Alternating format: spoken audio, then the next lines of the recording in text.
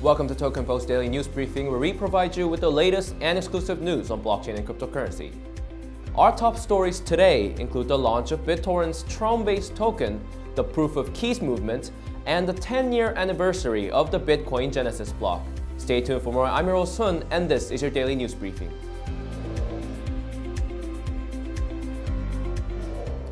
BITTORRENT, who is often brought up as the pioneer of the peer-to-peer network, has decided to launch its native cryptocurrency using the TRON network. Dubbed BTT, BITTORRENT plans to launch BTT to optimize network speed and allow faster downloads using crypto.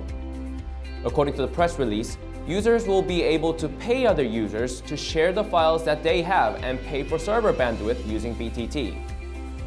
In an attempt to incentivize users to contribute to the network, BTT will also serve as a compensation model within the BITTORRENT network.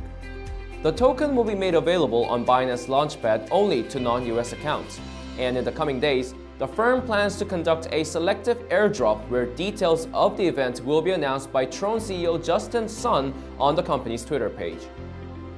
While BTT plans to first apply the system to the Windows version of uTorrent client, detailed disclosure on the collaboration of TRON and BITTORRENT is set to be released at the 2019 Nitron Summit in September.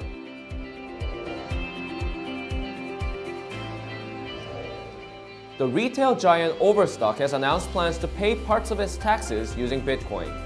Last year, the state of Ohio announced that it was going to start accepting Bitcoin from businesses when paying taxes. In an interview with the Fortune, Josh Mandel, the treasurer of Ohio, stated that firms making Bitcoin payments would be able to cut 1.5% in transfer fees under the new payment method. As one of the first major companies to pay taxes in crypto, OVERSTOCK will start paying taxes in Bitcoin as of this February. According to its official press release, the firm stated that it had been keeping a close eye on the government adoption of cryptocurrencies. And following the launch of the state's crypto payment platform, ohiocrypto.com, it will lead the way by applying the new technology for tax payments.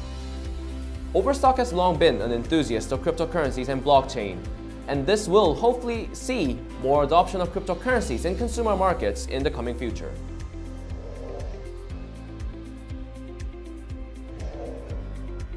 The Proof of Keys movement has been shaking the crypto industry over the past few days. Now, Proof of Keys is not a new consensus algorithm, nor is a new wallet security tool.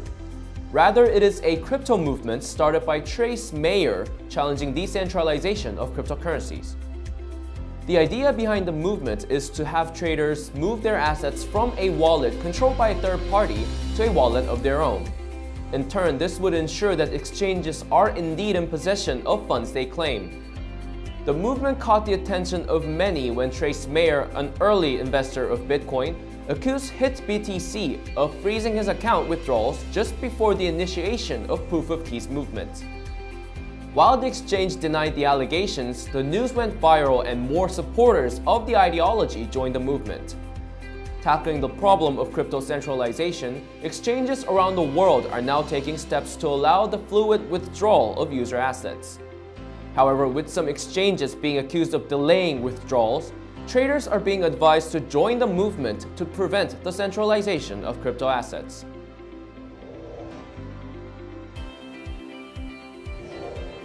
Yesterday, January the 3rd, marked the 10th anniversary of the Bitcoin Genesis block, and media portals around the world took the time to look back at the very beginning of the Bitcoin network and SATOSHI'S Block 0. On January 3rd, 2009, with the reward of 50 Bitcoins, an anonymous identity named Satoshi Nakamoto coded and launched the Bitcoin network. However, upon looking at the hexadecimal of the Genesis block, it was found that Satoshi Nakamoto had embedded an encrypted version of an article from the English newspaper The Times entitled "Chancellor on Brink of Second Bailout for Banks."